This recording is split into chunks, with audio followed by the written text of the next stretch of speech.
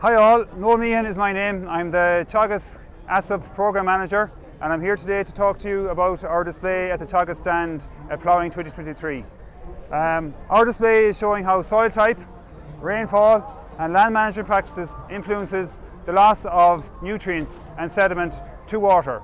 Nutrient and sediments cause a lot of negative impact on water quality in Ireland, and what we're trying to display today is to show farmers, help farmers understand how nutrients are lost to water diffusely.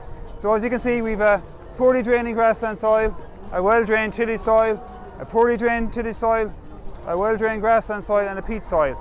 And water all interacts with these in different ways. As you can see from the jars, the water is filling up the jars from the rainfall. And this displays whether the pathway is an overland flow pathway, or if you had the jars are filled underneath, like in the free drain and tillage one, whether the pathway is down through the soil.